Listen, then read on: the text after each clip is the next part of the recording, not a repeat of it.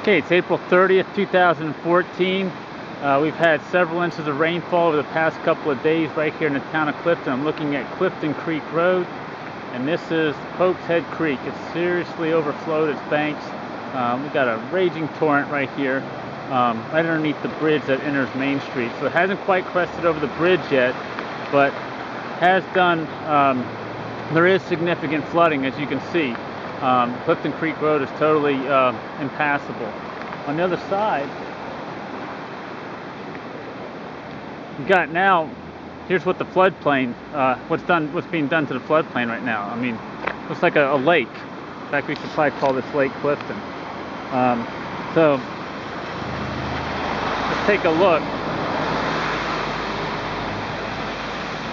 at how amazing this is. We haven't seen this happen since probably, I think, 2 or 3 years ago when we had Tropical Storm Lee come through.